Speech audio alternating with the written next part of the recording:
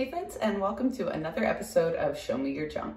Last week I was so lucky I got to help do an estate clean out and I got a massive free haul. I'll insert a little clip of that right here. Now some of the items were ceramic and I wanted to do a huge batch paint to get items ready for my retail booth and my website. So I'm going to bring you along, show you how I do that, and show you some of these amazing DIY colors. Let's get started. Before we can paint, we've got to figure out what we have. To be honest, I don't even know what's in these totes. Lena's down digging with me and we found baskets. This one's gonna be super cute with a plant in it. We found baskets! Look, more, not baskets. These are hot pads, I'm assuming. They're gonna be wall decor now for me. I went through the containers that had the smalls. I found some really neat little things. This video is gonna be all about baskets and ceramics. Found more baskets. These are really neat. They're gonna need a good clean. This one hangs on the wall. And this is a good sturdy one. I love the handles. Cool, might paint this up. Another picture that'll look pretty painted. This chicken, even though I'm not the biggest chicken fan, is mine. And a weather vane with a super cool base. Oh, there was a huge glass chicken and he broke, unfortunately, but I kept his head. These roosters, as well as this copper pot, and then all that copper you see on my tablescape.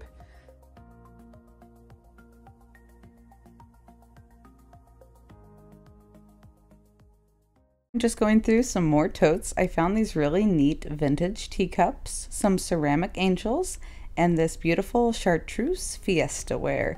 Thanks, Donna, for helping me identify it. I really appreciate you. Whoa, look at all of these marbles. You can tell I'm excited. And we need to clean them. They're dusty.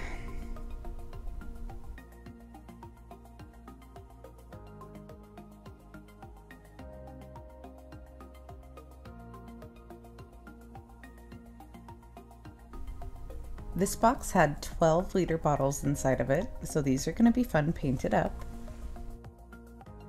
We got a bunch of chickens, some angels. Let's do this.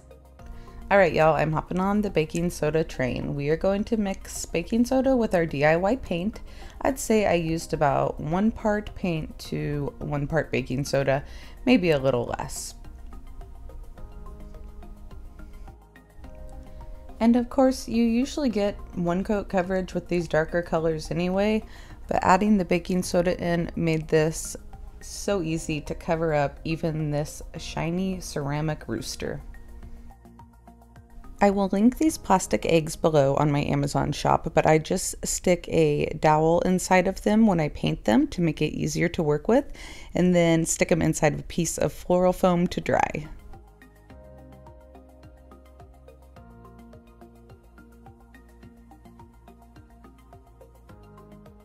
Moving on to color number 2, we have DIY Bead Board. Again, it's covering this shiny vase super nicely. There's my dog Maisie. It was such a pretty day here in Kansas. Drop me a comment below, let me know where you live and what the weather's been like. Moving on to color number 3, this is DIY Apothecary. This is my number 1, hands down, favorite color.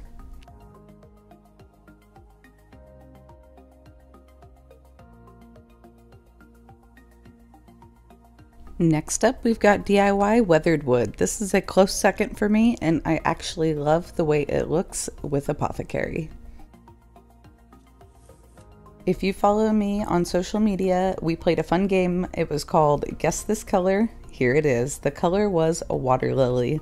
Now, in the picture, it had a bunch of white wax over it, so you will see that final look here in just a bit.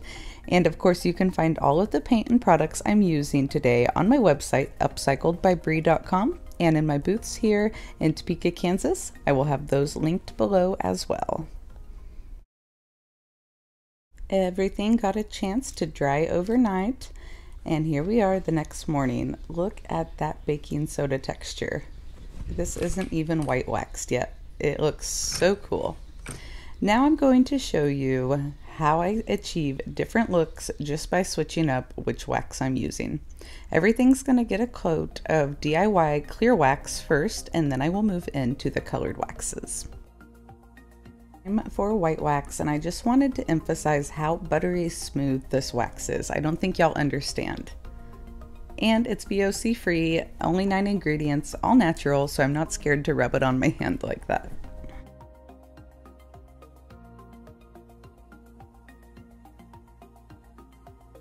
Because the paint is water soluble until sealed, I could use a wet rag just to clean up the handles of this pail before I give it a coat of white wax as well. I'm finally opening my IOD hardware stamps. I'm going to be using a couple of the tiniest ones on my eggs. I cut them off and use a piece of 220 grit sandpaper to very lightly rough up the edge, which makes the ink or the paint that you're using adhere better to the stamp. It gives it a little bit of tooth. I'll be using IOD's ink in white. I apply a little bit to this paper plate, and then I use my brayer to very lightly rub over this stamp. I'm not pressing hard, otherwise I will come out with a very blurry image.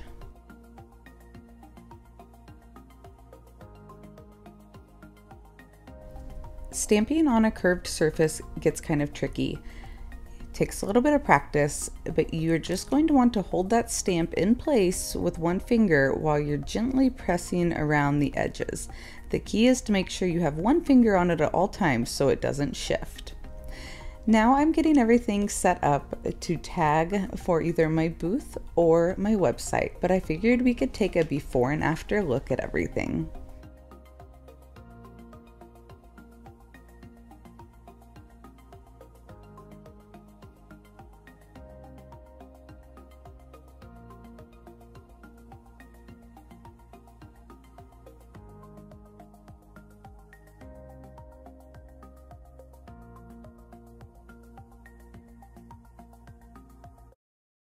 On to the next grouping, we have the Apothecary.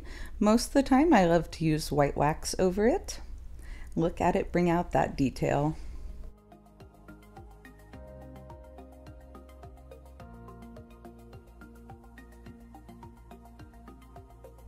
I went ahead and did a little wet distressing on the candlesticks as well, because I am loving the way Apothecary and red look together. It gives me total vintage vibes.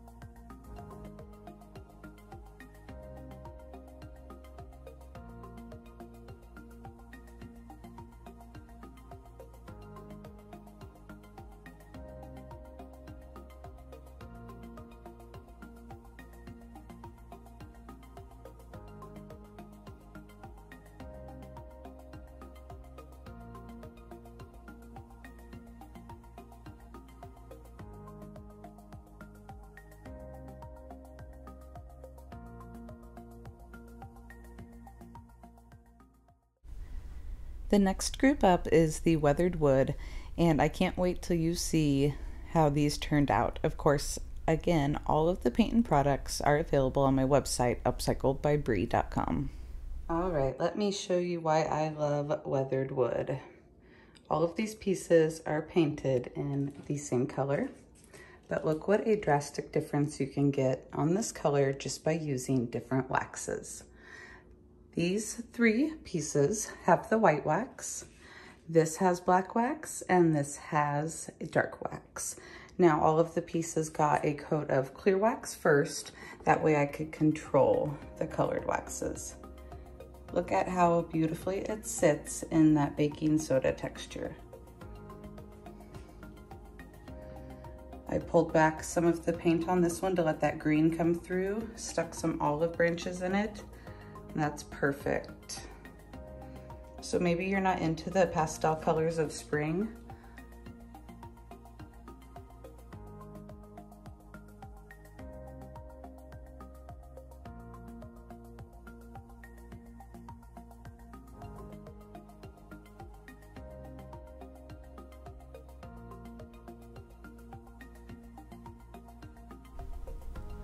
Generally, wax is going to be your very last step, but I thought these needed just a little something else, so I decided to try stamping them after the wax. And although they were just a little bit blurred, I think it came out very well. You can definitely tell what each of them are.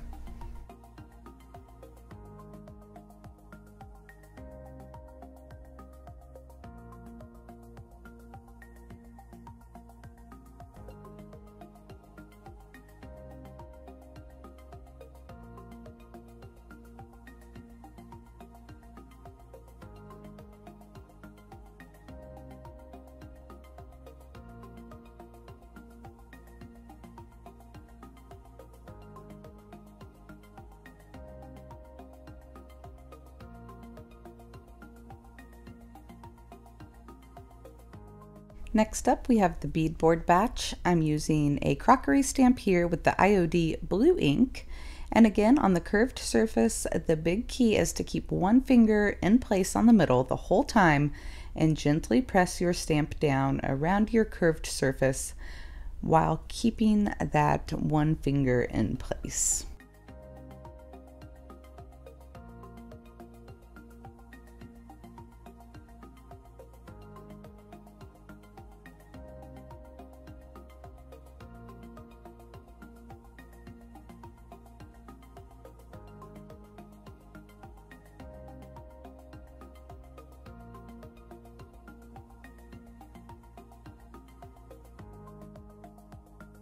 Wet distressing, I added just a touch of black wax to give it a little bit of an antiqued feel.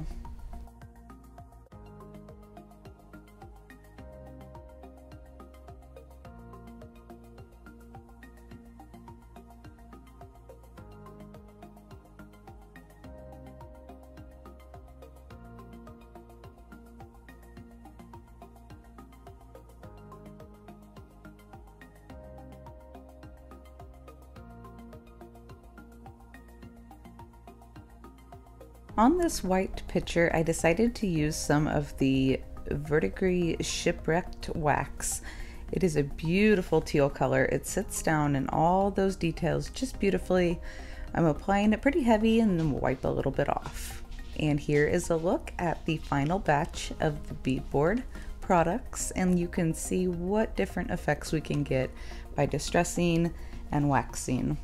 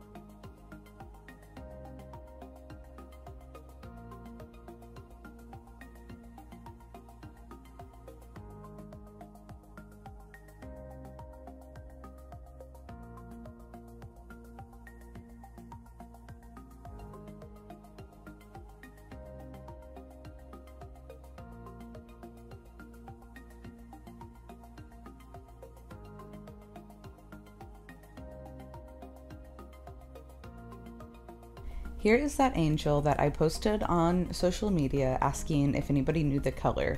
Now, adding this white wax over it does change it up a little bit, so maybe that wasn't fair. But I wanted to show you the difference between the white wax and the black wax on this color. It is crazy. I'm just applying a Crockery stamp to this cute little tin.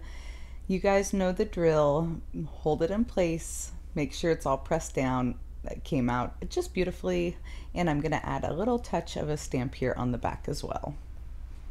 I decided to go with black wax on this, and I think it gave it such a beautiful French country look. What do you think? Do you like the white wax or the black wax better on top of the water lily? Leave me a comment below.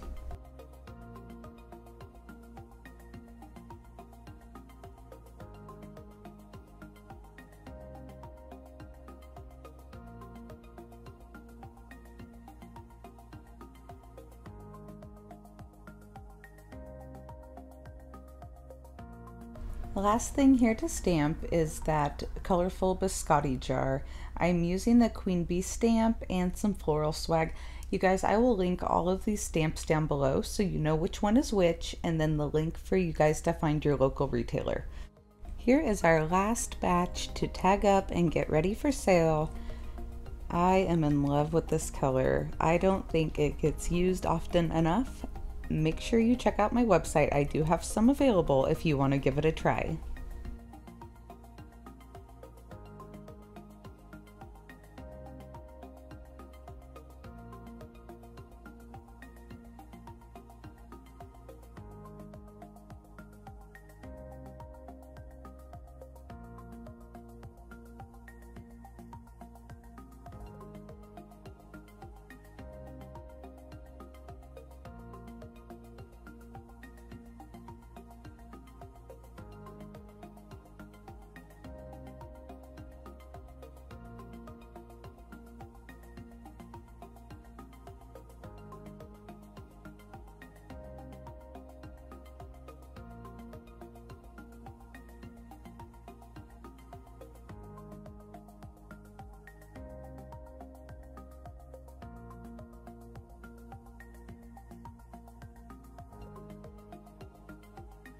Project of the day is going to be to clean out some baskets.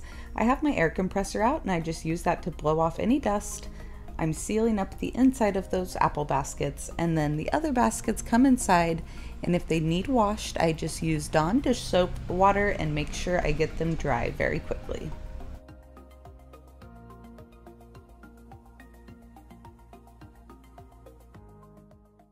So a couple of those little colorful trivets are on either end of the basket display I have above my bed. I think it added the perfect touch of color.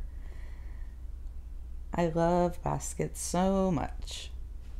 Now I do have some available on my website as well, so be sure you check that out, upcycledbybri.com, along with all those DIY paint and products I showed you today.